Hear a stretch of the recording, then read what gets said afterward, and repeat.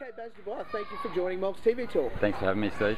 Baz, we are seeing you currently on Channel 10's renovation hit, The Renovators. Look, you're working your butt off on that. Well, I'm one of the people that's working. I think the contestants are working their butts off, though. They're amazing.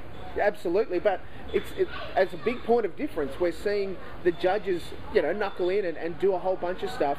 Not just in, say, the how-to shows on Friday night, but during the course of the show, particularly even this week. Yeah, well, this week we've been in Brisbane helping out some flood victims and some of the communities that were affected by the flood. So it was pretty hard, especially for me, not to get involved in that. I'm a hands-on sort of a guy, and Brendan and Peter are as well. And Robin was just so taken by what we were doing. She was keen to get into it as well, so it was great. Mostly she went shopping, but she still loved it. Now, there was a lot of talk when the Renovators first hit our screens about the judges, and look, TV audiences are always going to say, who are they, particularly if they've never seen them before. People that had access to pay TV knew a bit about Brendan. Yeah. They'd seen him a bit before there. Yeah, he's amazing. But yourself, Robin and Peter, kind of a bit out of the box surprise, and there was lots of discussion around the silver fox in Baz. A lot of the ladies said that certainly they'd be the one they'd prefer to take home. Yeah, right. How did you get into this? How did you get your opportunity to get into the Renovators? A cast of thousands approached me. They were apparently recommended by a few different people that I might be good at this. I didn't think that was the case. I was reluctant to come in. I knocked them back a couple of times. I said, it's not for me. I haven't got the head for TV, and I have a pretty interesting life. I've been retired for, at the time, 5 years. I spend half of my year in Europe and half of my year in Australia, so it didn't sort of suit my schedule. I said I'd come in and do some consultancy, which I thought was interesting because I still like to be a little bit involved in things. But when I met the Fennessy brothers and then Paul Franklin, I could see that these guys were real lateral thinkers, really interesting men. And I met the EP, Judy Smart, who I thought also was a really interesting person. I love lateral thinkers. I love people that think outside the box. So all of a sudden I wanted to be involved with them. I guess at the same time, without realising, I was going through what do they call it? When you try out for a show, not a rehearsal, audition process. And then when I realised that I wanted to do it, I think I was 2 parts of the way through the auditions. Nice. Well, look, it's the good thing is that we're seeing the 4 judges for the Renovators line up each week and present a really strong combined front around either whether it's the knowledge on what the challenges are, just the knowledge around renovation. You guys each bring strengths. Peter as an architect, Robin as a designer, Brendan as a landscaper, and yourself as a builder. And it's not like you just sort of, I took up building since I retired. You've been doing stuff all your life. I mean, and we all have. I've said it a couple of times now, I'm learning a lot on the show. Now, I've been in the game for 35 years, but Peter's a fantastic architect. He's got a really broad scope. Robin has credentials that are second to none, in my opinion. And you've seen from Dry Spell and other shows that Brendan's got. He's an amazing landscape architect. I mean, as well as myself, I've had 35 years in the game. I've been buying and selling real estate since I was 18. So and I've done reasonably well out of that, as well as run a pretty substantial building company right up till about 5 years ago, which my brother's taken over. So I still have my paws in the milk, so to speak. Now, you're living in Bondi when you're in Australia, so you'd have a pretty good view on a day-to-day basis. But you've also got your roots spread pretty widely through Sydney. You've lived in Liverpool, you've been around a bit. So seeing the 6, and as a developer, seeing the 6 different houses on the Renovators, you would see some gold and some gems and potential in each of the properties. Do you think that the contestants have really developed those 6 properties to the best that they can be? I think the 20% budget is a real good figure to work on. I think we brought the houses very well, and I've always said you make your money when you buy the houses, and the houses were bought really well right across Sydney, which is really interesting. The different skill sets that the contestants have, we've really maximised the potential of all these properties, I believe. Now, aside from the judges, the 24 contestants that we've had working through the Renovators this season bring such varied stories. Definitely. It's not like we've just got 24 chippies or 24 plumbers. No. We've got designers, we've got people that have got skills in plumbing or skills in tiling, as well as careers. We think about guys that are builders themselves. through the process, though, we're seeing all of them pick up skills that they didn't have. What for you has been, some of the biggest changes or some of the biggest skill additions for the contestants? Well, it's been amazing. I mean, there's a few roughheads like myself, Michael, Lukey, Jared, Nath, and they come into the set with good hand skills. Give them a block of timber, a saw and a hammer, they can do just about anything. Yep. But I defy anybody to spend time with Robin and not learn about styling. Yep. She has an amazing eye, she's got a real true sense of balance, and she's quite infectious when she starts to talk about it as well. Yep. So you do listen and you do learn. So those guys have, as I said, gone from like roughhead chippies and tradesmen. I mean, Nathan was a demolisher, to, I believe, having a real keen eye for style. And then on the other hand, you've got these people like Mel and Tina, Kathy and Lisa, all designers, strong design skills. And I remember when we did the Friday Night How To Challenge, Tina ended up really loving tiling, and women are, sounds sexist, but women are great at listening, and once you tell them once how to do something right, they get real good at it real quick. And I mean, hand skills are just that. Yeah. Look, and we're seeing the evidence of that in how the houses are developing, each of the properties. Right now, well, this week, as you said, you've been in Brisbane, we've seen the teams helping as a part of the clean-up after the Queensland floods from earlier this year. Yeah. And we've seen some great output from the guys involved. It was good to have the eliminated guys back to help out with some of that. But the community hall at Darra, the sculpture stuff, South Bank, that's come out at South Bank, there were some amazing results out of the teams there. Yeah, and the home at Goodna as well, which is amazing. As I said before we went up to Queensland, I experienced floods in my life. It was pretty tough. And the tough thing about it is it's very daunting when you arrive there. And I was worried that the challenge was going to seem too much for the guys. Yeah. But honestly, they were chomping at the bit.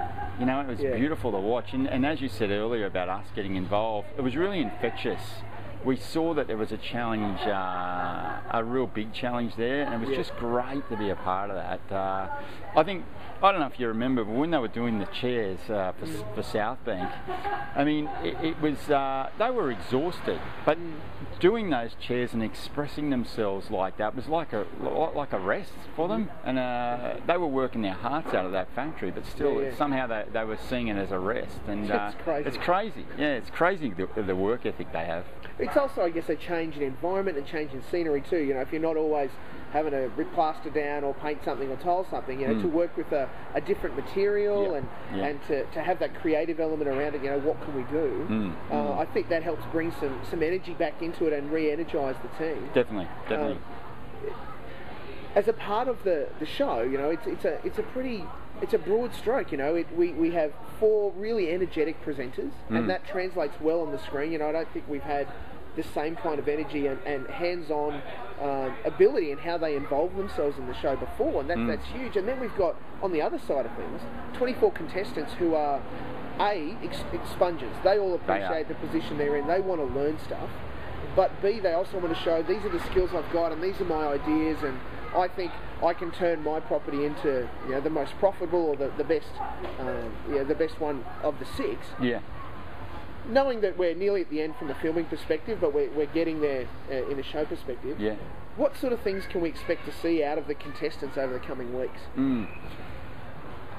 I don't want to give too much away, but I'll say this: if you can imagine, no one will know. No one will see anything. If you can imagine it, these guys can build it. That's the level I want to take them to. That's how I want to present these guys. Yes. After what happened, particularly this week in Queensland, I believe whatever that you can imagine, these renovators can create. And I think that's a beautiful place to be. It was interesting just listening to your talk. I was thinking about the guys when we came up to Queensland. There's another thing that I'm sure it's seen in the show, but these people have worked together, sweated together, cried together, and got sunburnt together for a better term. They formed some really strong bonds there, and particularly when we came up to Queensland, Lukey, who's from the Gold Coast, he's a Queenslander, and Natalia's a Queenslander.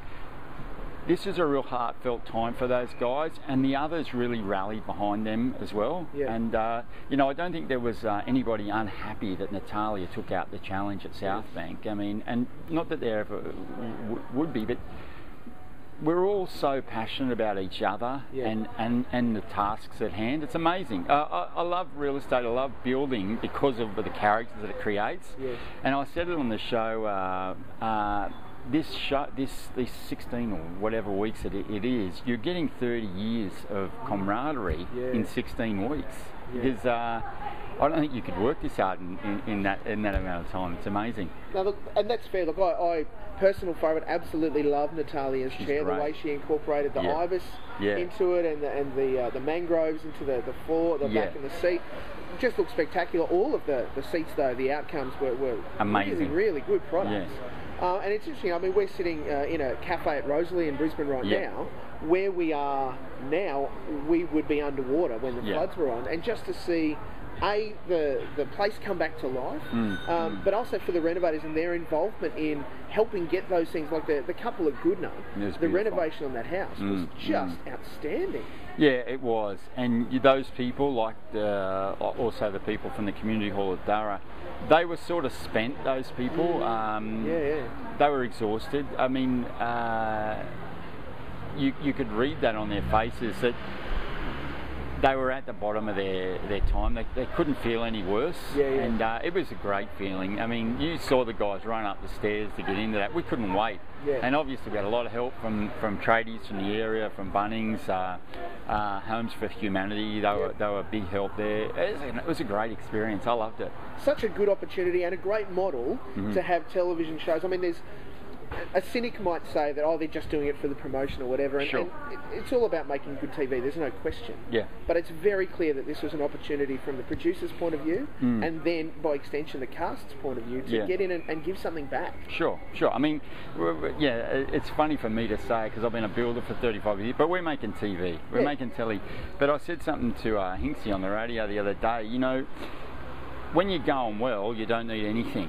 When you're doing it tough, that's when you need a mate. And, you know, Queensland's our mate, and these guys, we saw these people as mates, just need a hand. You know, once they're up on their feet again, they might not need much, but at the moment, they needed some help, and it was amazing.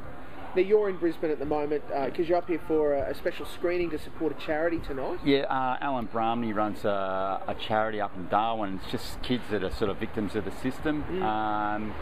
You know, they haven't had a good trip, and what Alan does is takes them out to his property, which is about 300 miles from nowhere out of Darwin. It's a secret location, and basically he has a method of just allowing the kids in their own time to release what's the demons that are inside them, and sometimes that can be, they can be a bit violent, or but they've been hurt one way or another in their lives, and I saw the documentary on the ABC a couple of months ago, and I just said I need to help that guy whichever way I can.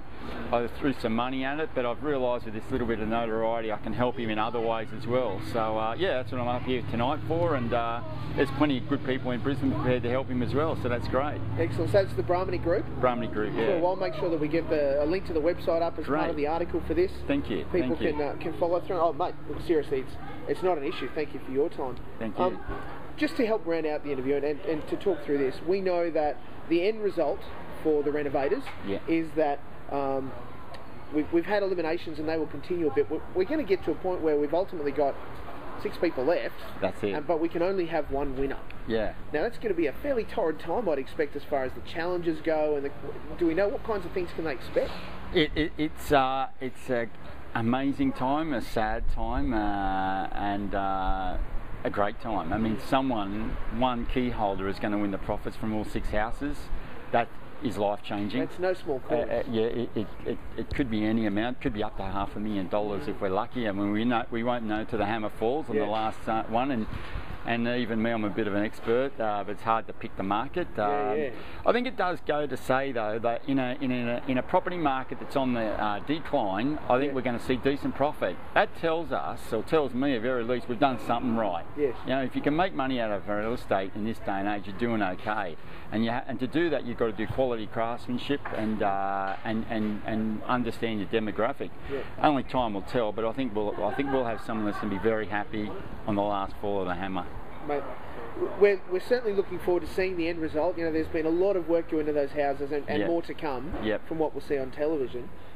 It would have been very reassuring for all you guys to hear Channel 10 announce that the Renovators will be back in 2012, and I think that the market as a whole are warming to the show now. They will continue to warm to that. If for nothing else, then through the energy of the presenters, you four, Brendan, Robin, Peter and yourself, not only present a great united front, but years of experience, a lot of great information, and we see that come out every Friday night in the How To Show, which is one of my favourite parts of the show to I'm enough, helping me understand how to lay a tile or what we do, and the impact of this is how we build this or do this with build the formwork to make the concrete. It's amazing. It's absolutely awesome, and we benefit from that as viewers checking that out each week. I think more than anything, it's been a bit of a surprise. You know, the Renovators came in and everyone said, oh, it's just like MasterChef, and absolutely the production team make no excuses and apologies. They've modelled it on that. Same production team. That's right. But what we're seeing is a show with a lot of heart and humanity about it. It's not just another reality game, game show. No. It's real people being impacted and real people growing and learning around how they deliver what they do that could become their life. Yeah, I mean, simple fact is Australia is one of the youngest nations on earth, and building and creating's in our genes still. Do you know what I mean?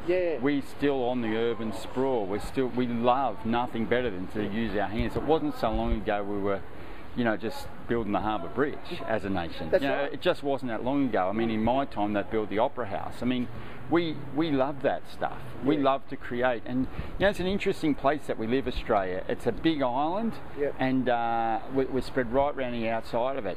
So, and you're seeing this in the show. The guys from Western Australia build slightly different to the guys in South Australia, and different again to the guys in New South Wales and the girls in Queensland. But all those skills are coming together in these houses as well, and I think that's what makes it interesting, the fact that we've got all this collected skill set from all over the country. Very rarely, I mean, I'm in a part of the Master Builders Association, as you know, very rarely do you get these people from all over the country coming together to do the same thing, and that makes for an interesting fact as well.